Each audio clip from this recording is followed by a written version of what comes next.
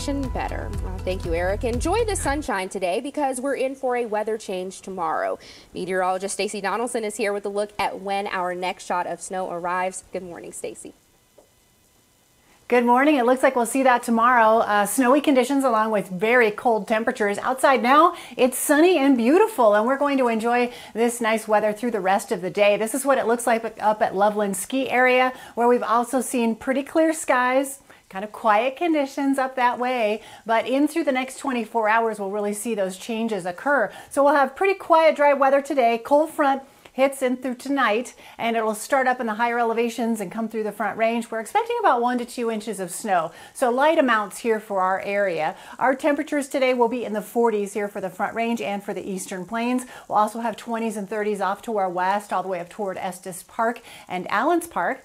Today, though, we'll have an afternoon high of 46 degrees with those high clouds across the area. Temperatures staying in the 40s for the afternoon. We're already in the 30s and 40s here for our area. 40 at DIA, 39 for Greeley, and 40 for Lyman, with still pretty chilly temperatures in the mountains. 1 below for Gunnison at this point, 15 in Eagle, and 11 for Craig, also 20s towards Steamboat. Our satellite radar picture, not much showing up, but a winter storm watch already issued into New Mexico. A lot of the heavier snow is going to be to the south. So if you happen to have plans of traveling south, be aware that the heavier snow is going to show up along I-25 southward. As for this cold front, we're going to get that shot of cold air coming in from the northwest. It's just waiting in the wings, coming this direction. Tonight we'll have temperatures mostly in the 30s. It'll be cloudy and cool for tonight. Our official overnight low should be in the teens, and we'll have mostly cloudy skies. Sunrise at 7:20 tomorrow morning. Now for tomorrow, afternoon highs will be in the mid-30s for the day. We'll see light snow off and on throughout the morning and afternoon.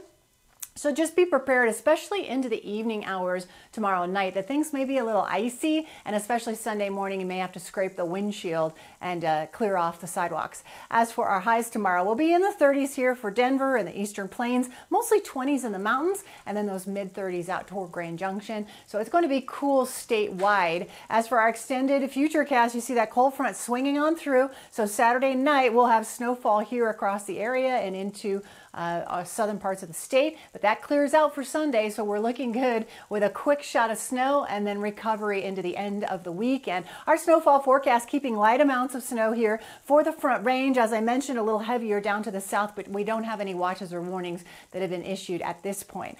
As for our 7-day forecast, we have pretty good looking weather here with 46 degrees today, light snow, colder air tomorrow, and then 37 on Sunday, but we'll be back up into the 50s as we get into the middle of next week. Windy and colder air showing up by Thursday with a high